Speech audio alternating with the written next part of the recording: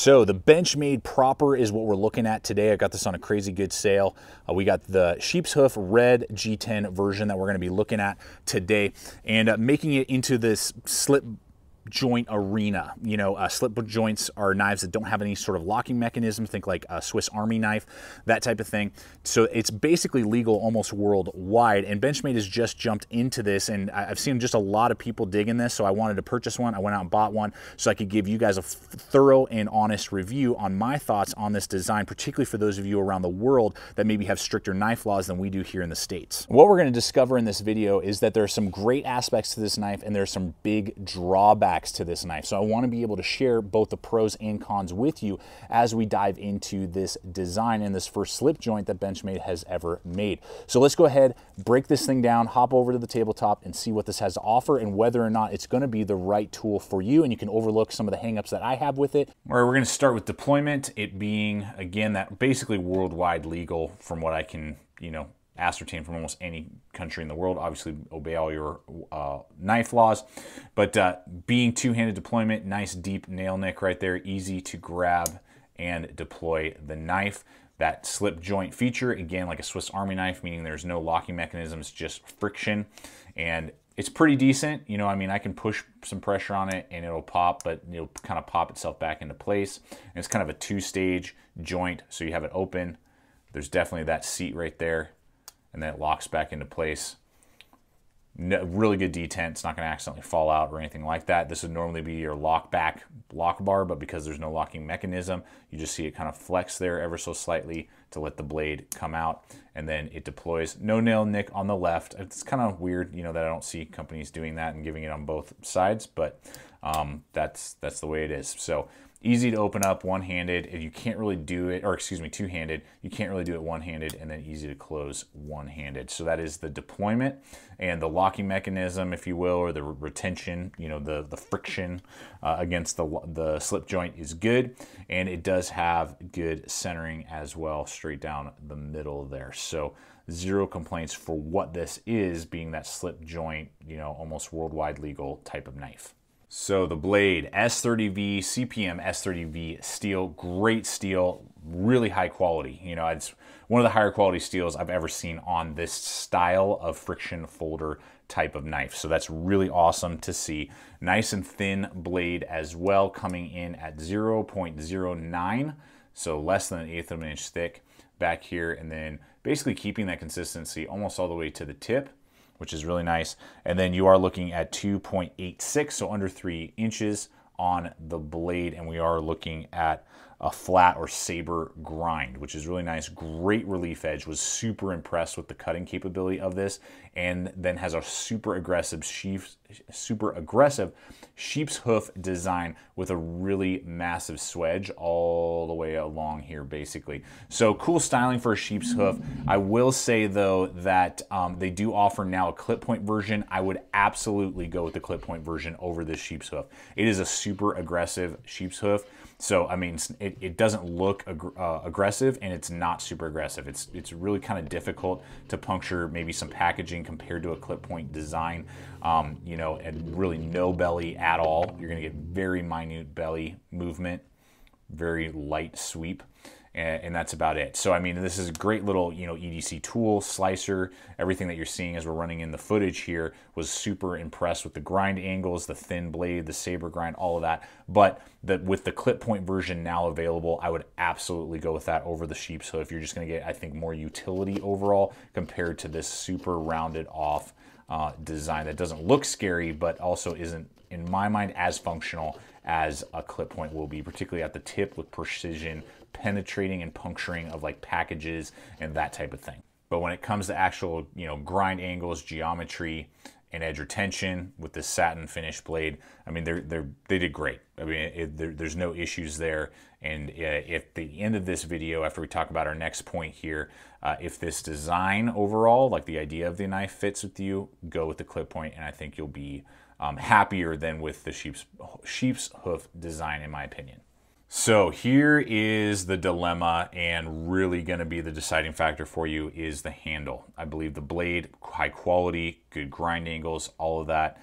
The handle, though, I'm definitely having some issues. Now, there's two different options right now in the market.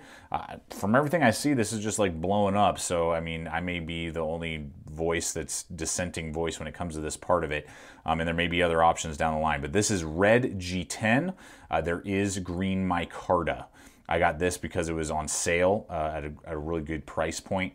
And that's why I picked this one up. It was just kind of on a whim. I was going to review this design eventually. I was really looking forward to this design until I handled the ergonomics, and this is really where it comes down to some issues. Now, really machined well and super slick, so this is not a grippy G10 at all. Really contoured well. I like that a lot. This is going to come in at 0.4 inches thick. It's going to be 3.83 inches long overall. Lanyard hole right there. Obviously, no clip to consider. You can easily throw that though on, you know, a keychain, a key ring, a lanyard, and throw it in, you know, the coin pocket of your jeans.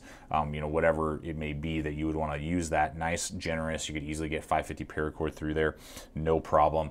And very, very cool, you know, in that sense. No real issues. No flow through construction because of that resistance bar, that friction bar that's hanging out right there. And they did machine out the steel liners in here, so this would be a very rugged, durable knife. And hopefully you guys can see that in there. Making this 2.32 ounces, ultra lightweight, coming in at under 2.5 ounces. Very impressed with that weight class as well. Making this, again, very easy to throw in a pocket, very easy to EDC, throw in a keychain even if you're looking for that style of knife. Good torques here as well, so you could take this apart, clean it, do different things like that. Now the issue comes in to the fact that I wear large size gloves. If you've been watching the channel, you guys know it. Big, large size hands. And this knife is too small. And this is really where design has sacrificed capability. And this could have been awesome. And I'd be raving about this knife for those of you overseas, particularly if it wasn't for this aspect. Now, when I hold the knife up here, feels nice. We got some little squared off jimping there, just to give me a little grab there, nothing tactical or aggressive or anything like that. We got a little bit of a cut in here, just slightly, just to give me that little extra sense of security if I am bearing down on this knife and, you know, really going to town and doing some work. I know I'm not just gonna go, whoa, and, you know, hurt myself because of the slickness of the G10. So that's all great, feels good. The problem is that they have cut this in instead of going on a more natural route. Now it looks really cool and it like flows, the design flows, but the ergonomics don't flow. And my pinky is right on that hump, and every time I'm either having to like try and jam all my fingers inside this back kind of cut in right here, and then my fingers wanting to go over this hump and now I don't feel controlled, or I kind of have to just rest it there and my fingers wanting to kind of go over, but now it's too wide, and I'm constantly fighting with the ergonomics. If I just bite the bullet and grab it right there, I can just feel it the whole time and just doesn't feel natural. It's not super painful or anything like that. You know, with bearing down and cutting, you're not going to be like, oh my gosh, my hands are aching, but it's just, you notice it and you know it's there, and you wish it wasn't. And that's the crux of it. I mean, if they had just gone with a more natural, you know, sweeping motion like what we have here on a way cheaper but similar size and weight class K-bar, you know, dozer, this is just a natural sweep, and my finger can rest right there, no hump to worry about, and I just feel, you know, comfortable and in control. Again, we're gonna look here at the Buck 112 with custom 5160 steel. Links below for that guy if you're interested.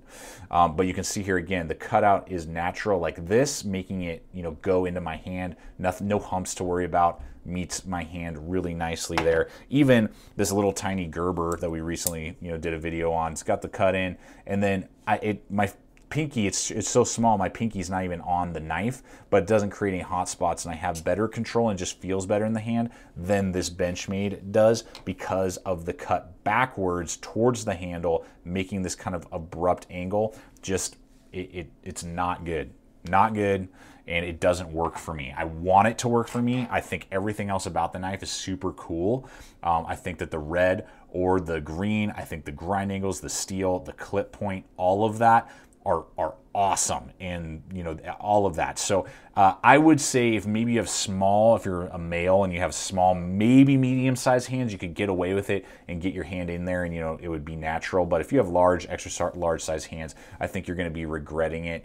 And this is just going to constantly be in the back of your mind, bothering you and not giving you the grip that you want, and it's just kind of giving a little bit of a sharp pain on your pinky. So that is my one big beef and complaint. And I know at the price point of $115, we will have links in the description below over to Amazon as well as Blade HQ. We get kickbacks from both of those links that we offer you below. So after this video, if you're like, yep, dude, it doesn't matter, I've already handled one, it's not a problem, or if you do have smaller hands and you just want to give this thing a shot, both using either the Amazon links or the Blade HQ links helps me get out there, buy knives just like this one, purchase this guy, and give you guys honest reviews and honest feedback. And that's a great, simple, free way, if you will, to support the channel with those Blade HQ and Amazon hyperlinks. And as we wrap this video up, and I just want to hit final thoughts on the price point value.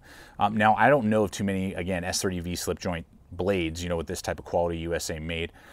So that is a positive, but for $115, I mean, I can get the bug out Benchmade, which is going to be larger. It's S30V steel. I mean, we have the Axis locking mechanism, ultra lightweight, pocket clip, lots more features. And that's the point I'm getting at, is that the features on this would require a lot more time, energy, and money invested in the company versus this one, which is basically just a blade, no locking mechanisms, steel liners, and the handle scales. So for the price, I think it's a little bit steep for what you're getting. If this had come in more around like $80 or $90, I think that would have been a lot more beneficial. Got it under $100 for sure, would have helped people not only decide whether or not they want to purchase it, but to me would have made more sense because there's a lot more effort as well as just features that have to go into making something like this than this, and these are both coming in at the same price point. So that's a little hard for me to swallow as well, the price that they're asking on this knife. So there you have it, folks. I hope this video has helped you out decide whether or not the Proper is the right knife for you, and if you're able to look over some of the handle ergonomic issues I have and purchase it anyway, or after this video you're going like, wow, yeah, that's just not the knife for me. That's what we always want to do here at the channel, is help you guys make the best decision possible when you're throwing down your hard-earned money. So thank you so much for coming over here today and checking out the channel. Please subscribe, comment, like, share this video. Love to hear your guys' thoughts. Any questions you have, I'll answer in the comments below. Check us out on all the relevant social media. That's a great way to see what's up and coming. And finally, always remember, stay equipped, stay prepared, and we'll see you out there.